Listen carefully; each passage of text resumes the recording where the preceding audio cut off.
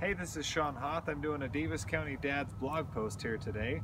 And I just wanted to show you one of my favorite games that my family plays a lot. It's called Bocce. You've probably heard it and played it.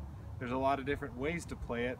There is a tradition or a way with real rules, but we're just going to kind of play the backyard game style.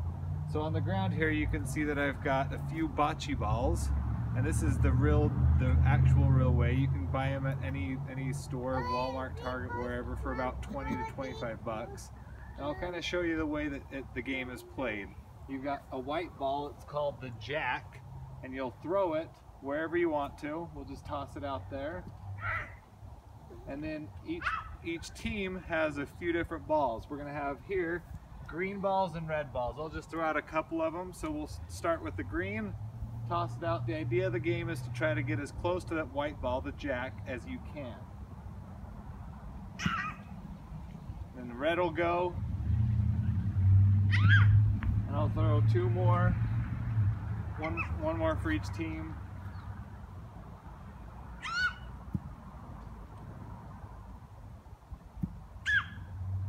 Alright, okay, now that we're here, I'll show you how to score this. You can see we've got some of them that are a little bit closer. You can pull out a measuring tape if you want to, but for the most part we just do it by look or by shoe.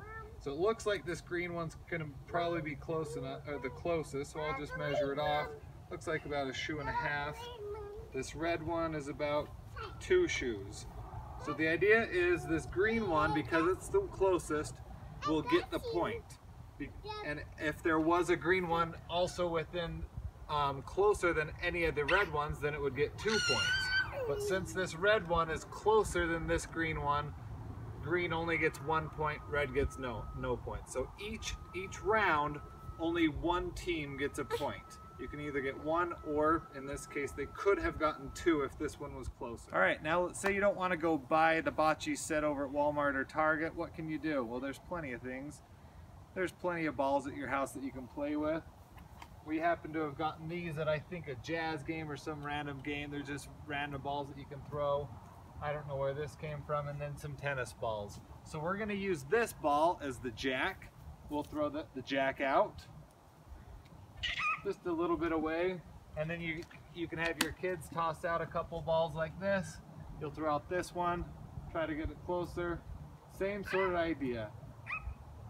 Go through all the balls, score it the same way, but that way you don't have to actually have these balls that are actual bocce sets. And to be honest, these are super heavy and could, I'm sure, do a lot of damage if your kids were throwing them at each other. So tennis balls are a lot better for that factor. Bocce is the way to go.